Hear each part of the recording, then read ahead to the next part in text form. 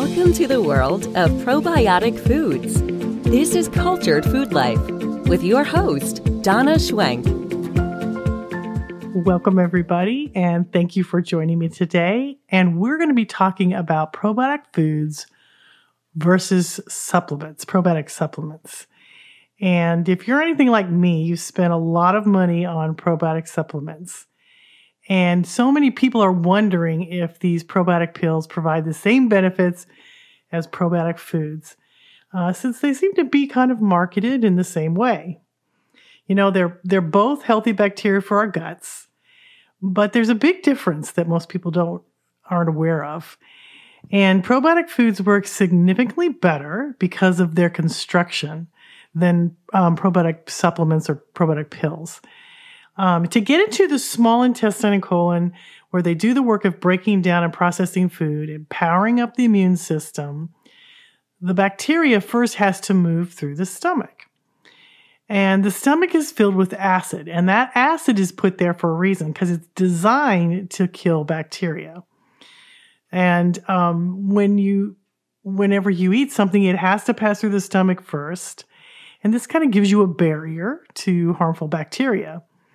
So when you eat a probiotic food, that food itself provides a protective halo that helps shield the friendly bacteria. And it also speeds the transport out of the stomach. It also does that real fast, and it keeps that good bacteria intact. Well, what happens when you take a pill, a probiotic pill, it often gets trapped in the acids of the stomach. It kind of just lays there, and the probiotics are killed before the body ever gets a chance to use them. So consuming probiotic foods such as kefir or kombucha or cultured vegetables is a much more effective way than taking supplements. Dr. Mercola from Mercola.com stated, fermented foods not only give you a wide variety of beneficial bacteria, they also give you far more of them, so it's a much more cost-effective alternative. And here's a case in point. It's unusual to find a probiotic supplement containing more than 10 billion colony-forming units. But when my team actually tested fermented vegetables produced by the probiotic starter cultures, they had 10 trillion colony-forming units of bacteria. So literally, one serving of vegetables equal to an entire bottle of high-potency probiotics. So clearly, you are far better off using fermented foods than supplements. It's really interesting to me because for many years before I started eating cultured foods, I was taking a lot of probiotic supplements, and I really didn't notice any benefits.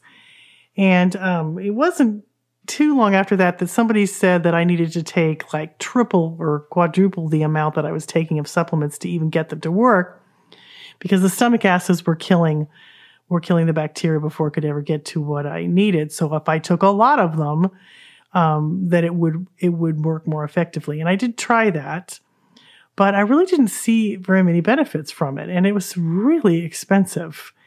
And I was taking so many that I think that it does help sometimes. I really do think that you can find benefits, but I think you have to take a lot of them so that they can get to the parts of the body that are needed. But when you have cultured foods, for instance, kefir. Kefir is a fermented milk product, and it also can be non-dairy. But kefir it contains billions of bacteria. And I was really shocked to find how different I felt when I switched from probiotic supplements to kefir. And I felt it immediately. I noticed it within a day that something wasn't happening inside of me. And in less than a month, I was, my blood pressure had normalized, my blood sugar had normalized, my diabetes was going away. And I was really convinced that this food had done something pretty dramatic to my body in a very short amount of time. So I began to tell my friends about it, and I watched as person after person with different ailments, things that I didn't even know that kefir could help, got better from just about everything I could imagine. If it wasn't, at first it was asthma, then it was food allergies, joint pain, acid reflux. It was it was amazing to me, all the different things that were happening to people and things that I didn't even think it would help. It was pretty amazing. And from that day to this, been about 17 years, it has been an absolutely amazing journey.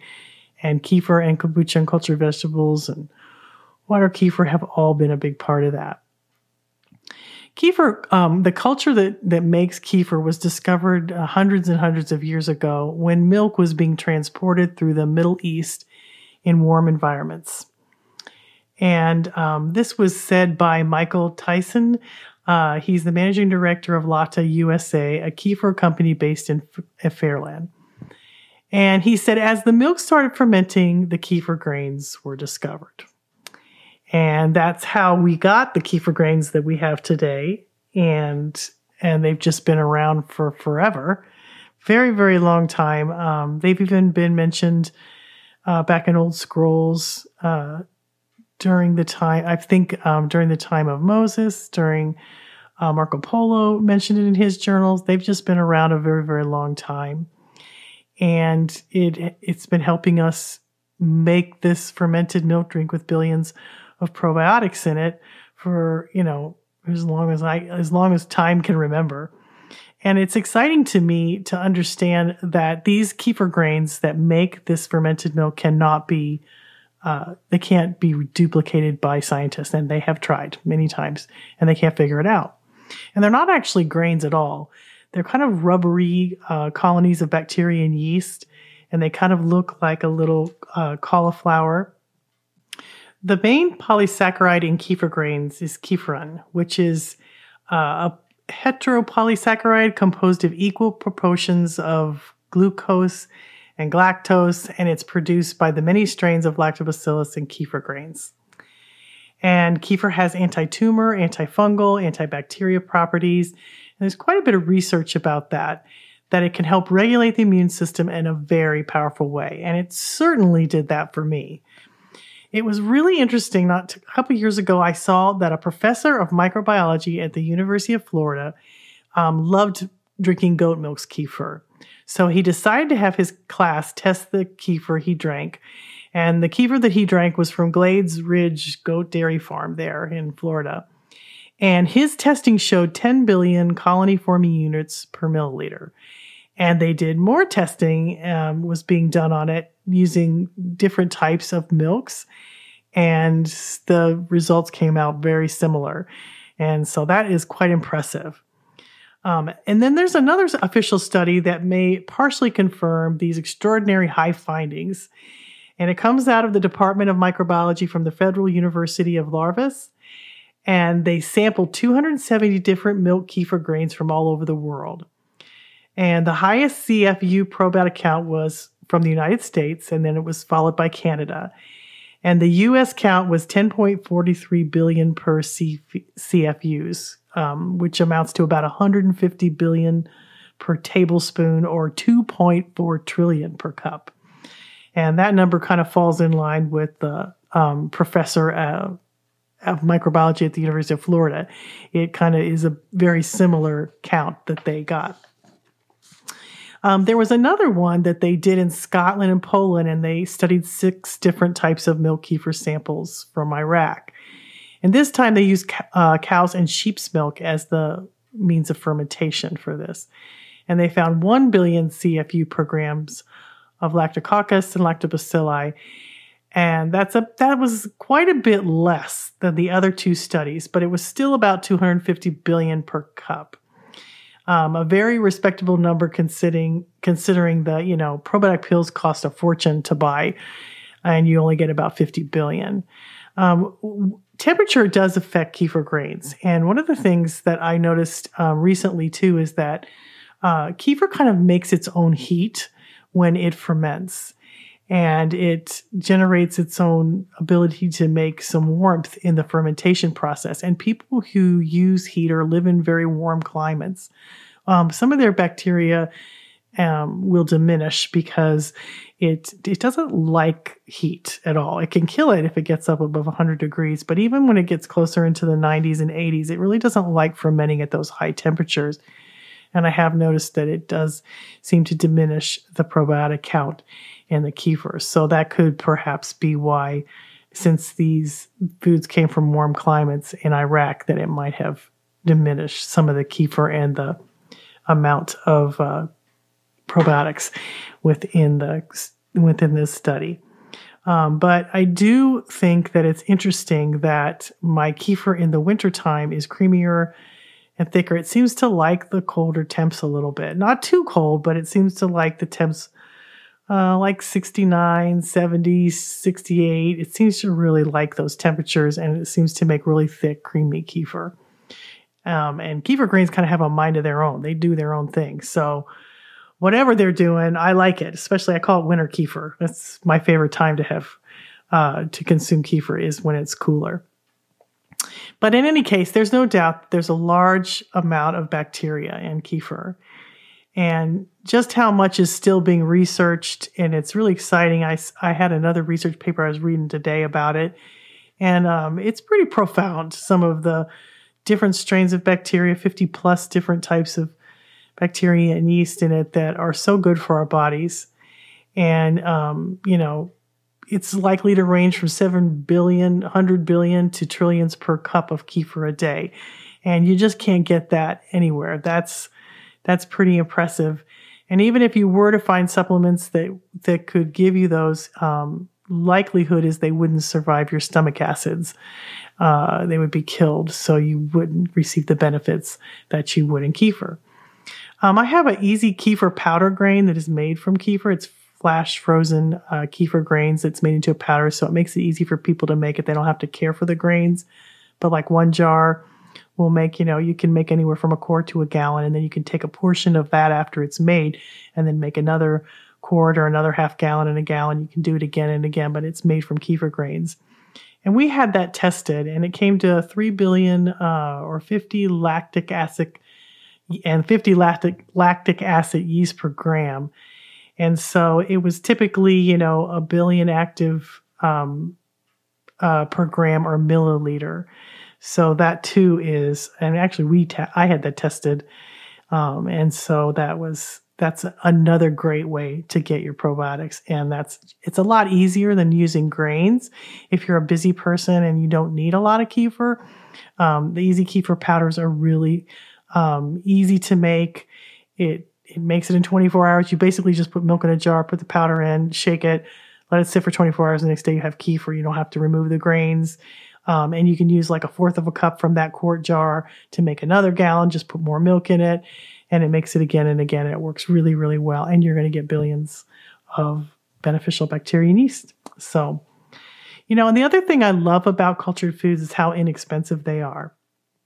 And you really need to try it for yourself to see how different you feel eating probiotic foods. I mean, if you don't believe me, you should try it. Try and see if you feel a difference between taking supplements and taking cultured foods, because it was an enormous difference for me.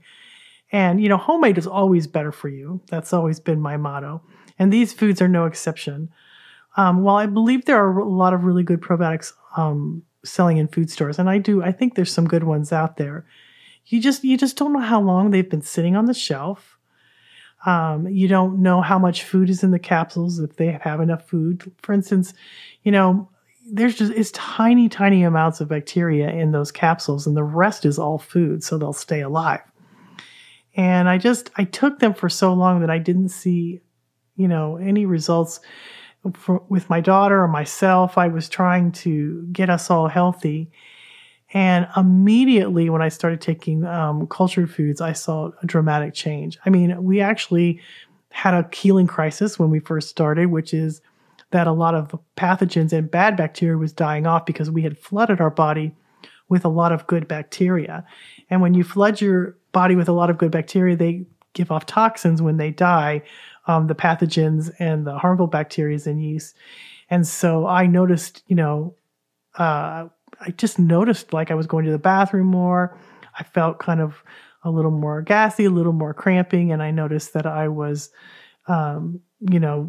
cleaning the house, basically. There's a lot of things inside of me that were going bye-bye. So, and that was immediate after I started to. And then that kind of subsided and I started to feel great.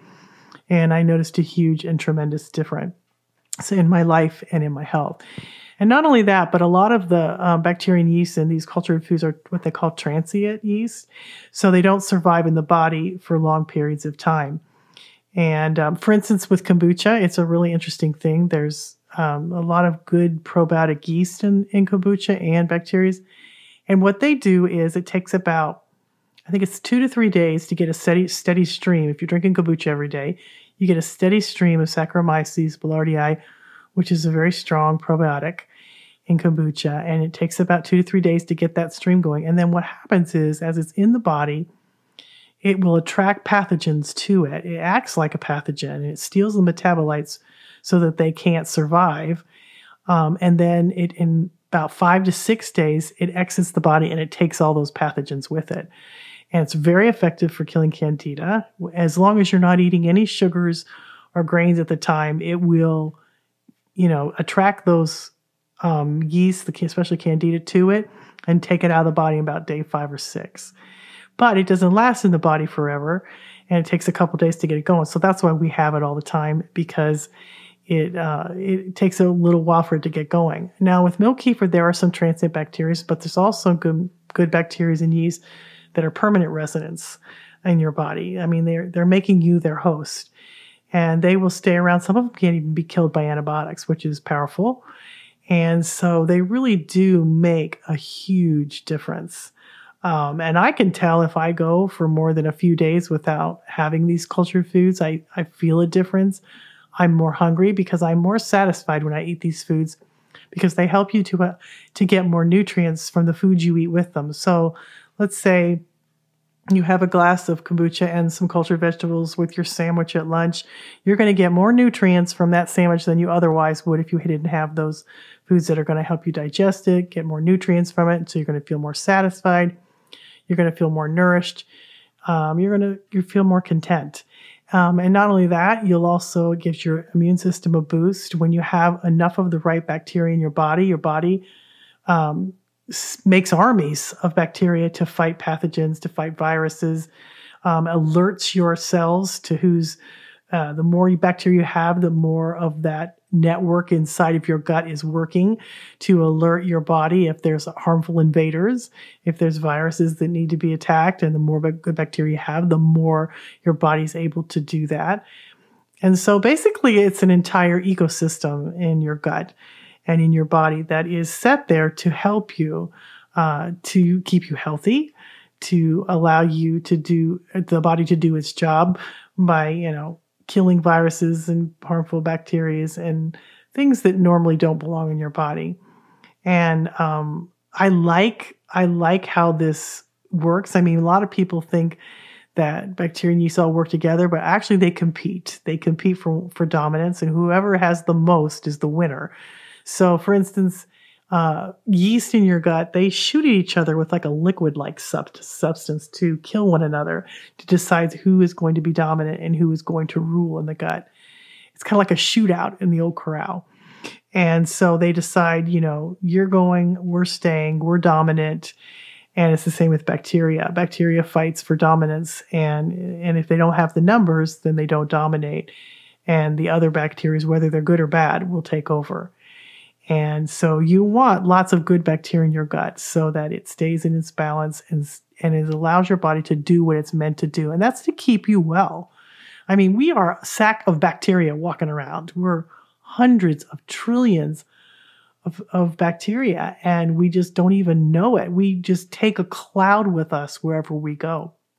I was just in New York and did a class, and I was telling everybody, everywhere I go, I take my bacteria with me. And I said, and everybody in this room is going to get some today, whether they like it or not, because I take it with me. And so I think it's a force of good in the world. I think that my bacteria keeps me healthy, keeps me strong. I'm not afraid of sickness and disease. When I think I've told this story on one of my other podcasts. One time I was on an airplane, and there was a woman who had a baby who was sick, and I think she had the flu, and she was throwing up, and she threw up all over her mom, and the mom was really distraught. And so I offered to hold the baby for her while she went to the bathroom and cleaned up, because she had stuff all over her. And when I got off the plane, the stewardesses were like, "Oh, thank you so much." And we're just, thank you for helping, but we hope you don't get the flu. And I said, I am not afraid of the flu. The flu should be afraid of me, because I said, I don't worry about that anymore. I mean, when you live like that, the chains fall off. You're not looking around the corner for, am I going to get a cold? Am I going to get this? You know how to keep your body healthy. And I am really good at it because we've become a team.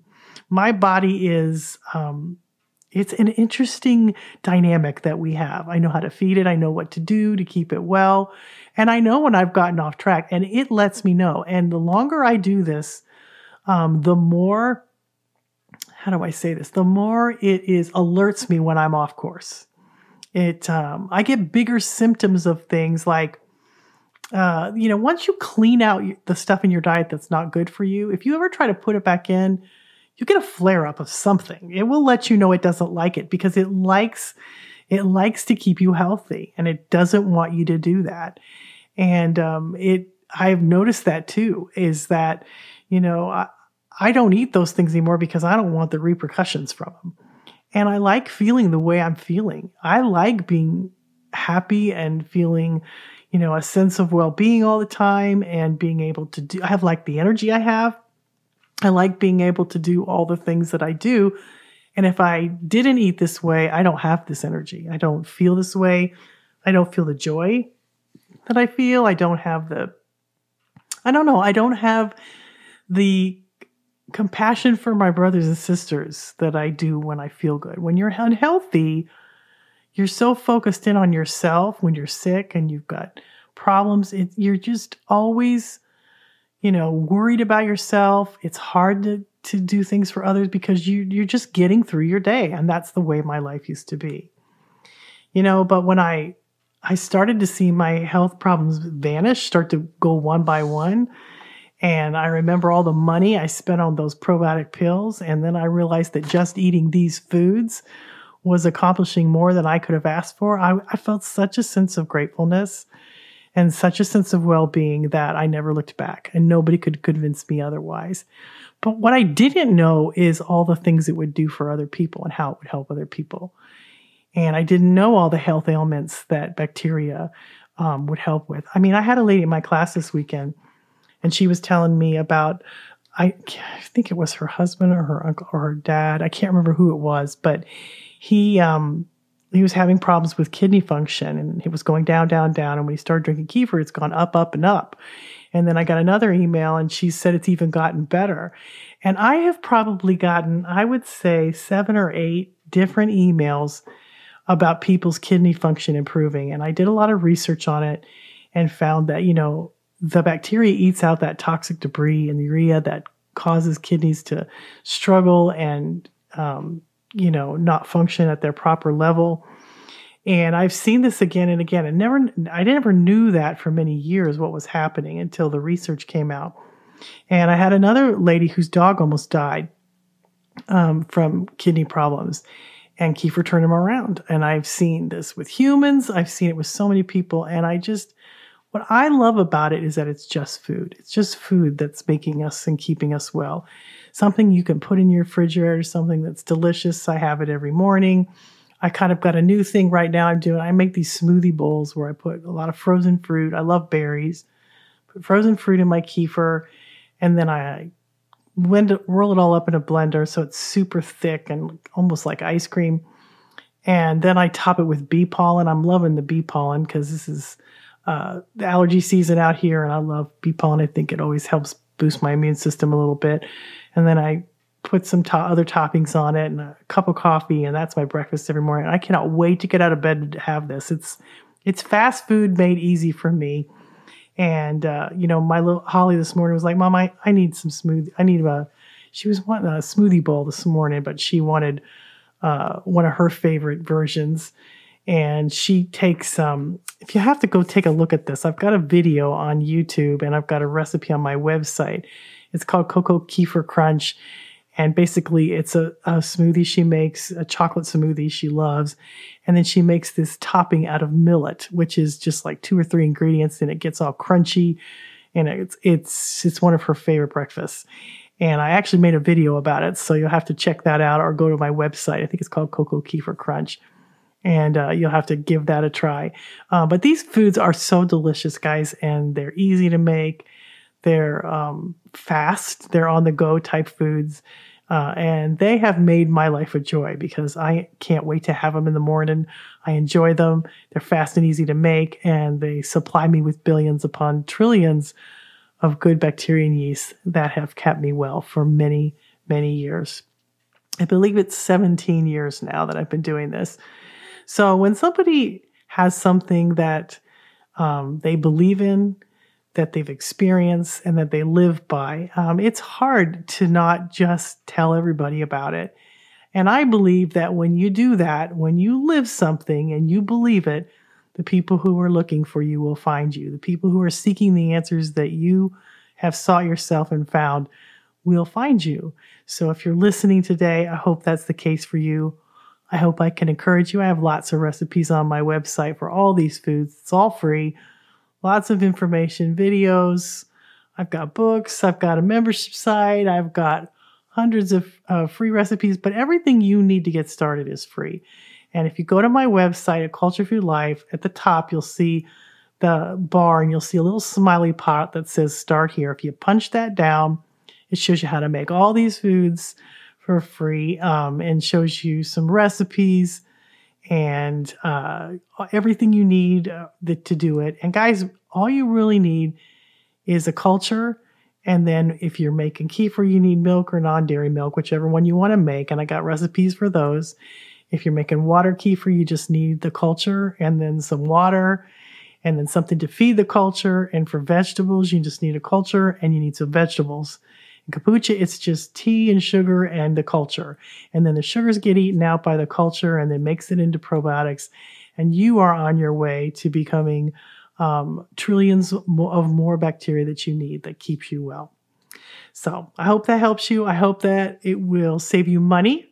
I hope that you'll get these cultures and share them with your friends and family. And once you get a culture, it'll last your lifetime if you take care of it.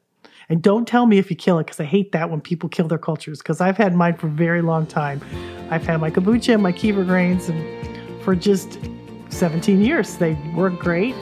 My sourdough culture, water kefir, all of them, this is very economical, which I love. I mean, you don't have to keep buying it over and over again, but you're going to buy foods anyway. So why not make your own? Why not make your own probiotics? They're stronger, they're better for you, they're less expensive, and you can share them with your friends and family. And it's sustaining. I think it's a perfect design, and I love these foods. So I hope that helps you. Thank you guys for listening in this week. I hope it encouraged you, inspire you to just maybe give it a try. Go try some at the store. They sell them at the health food store too. Give it a whirl, see if you like them. And if you so inclined, come back to my website and I'll teach you how to make them. I got all the information there, and we're here to help you if you need it. So have a great week, and we will see you next week.